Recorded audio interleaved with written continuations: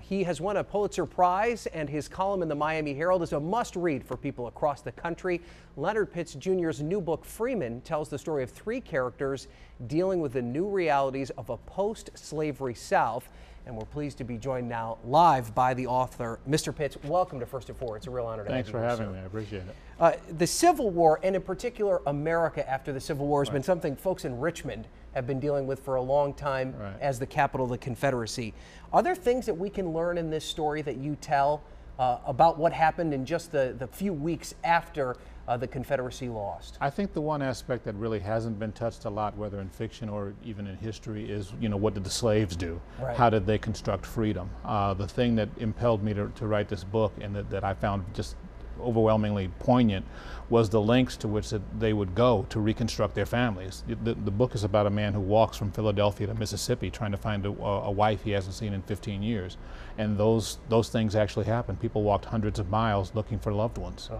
And you talk a lot about, in some of the press that I've read, that there's obviously some important themes that you want to bring up in this book, but it's also entertaining. This is a love story. Right. It has a compelling narrative. Why was it important to present these themes in that way?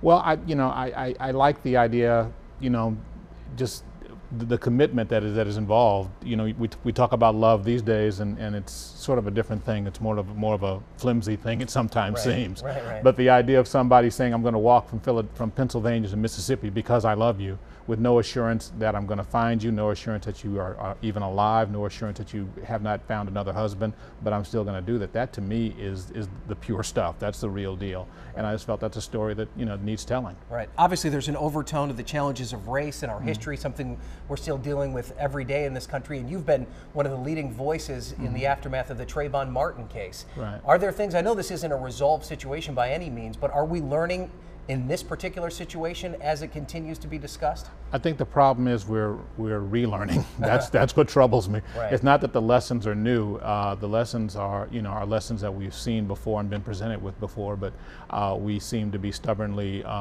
refusing, stubbornly resistant to picking up the lessons of some of these, not only the Martin case, but other, similar cases that we've been presented with.